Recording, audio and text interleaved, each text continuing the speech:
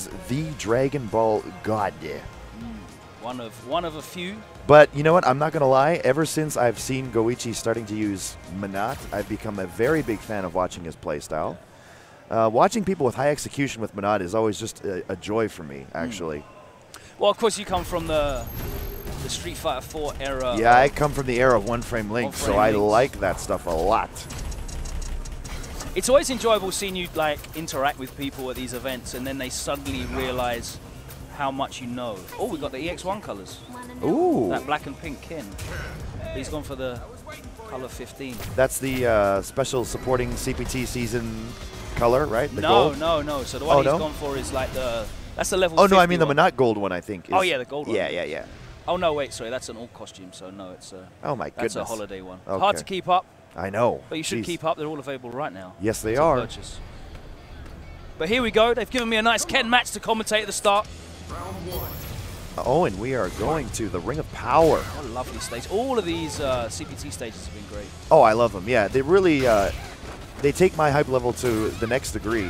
I find that I actually play better on the CPT stages because I feel like there's something really on the line. And in fact, today there is a lot on the line. Into the corner, wake up 3 frame. Really difficult to time that slight walk forward meaty. Gets the trade DP juggle, but it's still, oh nice, goes for the EX5 anyway. Rare form. And gets the juggle. Using this corner pressure. Left the gap. Yeah, just a little too far away to capitalize. Overhead connects. Just enough to kill. See, Last hit. When I see Chris T playing like this, he's very dangerous. This is a Chris T that can make it all the way. Yeah, Chris T's offense, his pressure with Ken is incredibly impressive.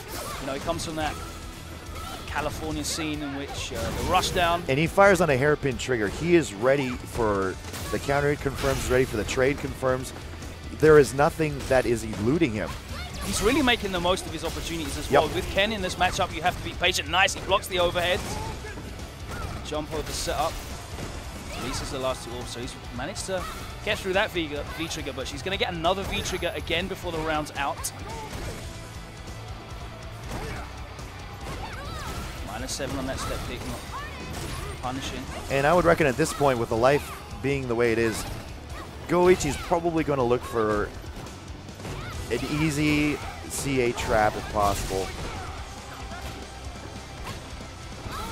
He's definitely got the resources, though, to close this out. Oh, he gets a good hit. He's going to get the light DP into the critical art. What a conversion. The hit confirm off the low forward, max range, single hit on that light Tatsu. And, of course, in V-Trigger 1, Ken gets a whole chunk of damage if he gets those conversions in. That's really what sets the Kens apart. If you're making the most of these opportunities, the damage and stun can be incredible.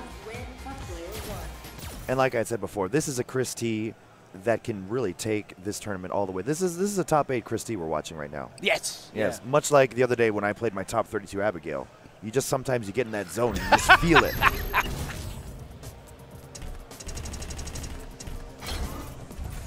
Oh. Oh, is he switching to Chun-Li?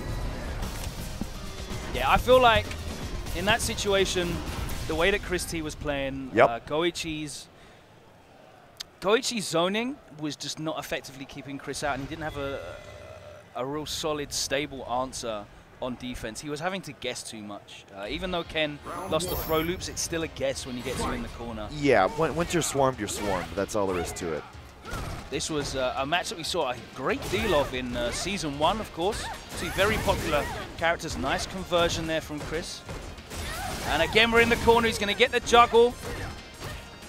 No punish on that, -4. Oh. And the stun. What an incredible performance so far. Chris T is looking like he's going to go all the way today if he carries on playing like this. Wow, 3 in a row neutral jumps. It's either he knows when Go1 will press buttons, or he's just so prepared to make the conversion for the button press. It's a bit of both. I mean, his hit confirms are really, really good, but he's just feeling himself right now. He's in the flow. Yeah. And this offense is just working out for him. Everything seems to be going right, and when Ken has things going right for him, he looks unstoppable. Yeah, very momentum-based character. Oh, is he going to bring it back? He needs one more touch. Both players need one more touch now. Both going for the EX fireball. With punish on the crouch medium. There's the plus frames and closes out with the throw. Go1 not challenging there. He's been clipped too many times. Crouch and light kick, I think, is only +1. So there's a 4-frame gap between that and the throw, but Go1 was not pressing anything. He was playing it safe and in the end lost, and it's set point right now. Chris-T looking very impressive.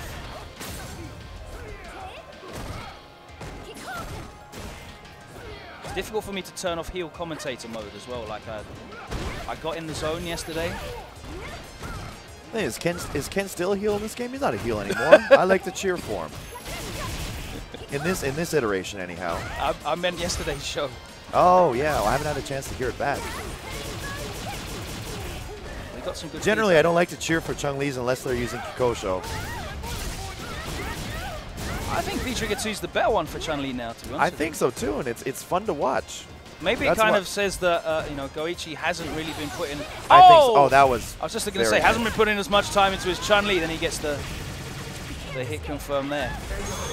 Brings it, saves a set point. Still set point though to Chris-T. Go1 fighting back. Yeah, you see MOV, Ricky Ortiz. Yep. She uses V-Trigger 2 quite often as well. I know in certain matchups they still like to go for V-Trigger 1, but just being able to throw those pokes out. Nice confirm again. The single hit confirm, so important with Ken. And he gets the damage and stun with that EXDP into the setup. All of this pressure still. Go1 not pressing buttons in the corner anymore. He was getting clipped by that EX Hadouken.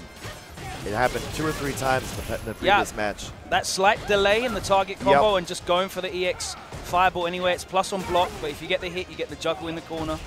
Oh, is that going to be enough?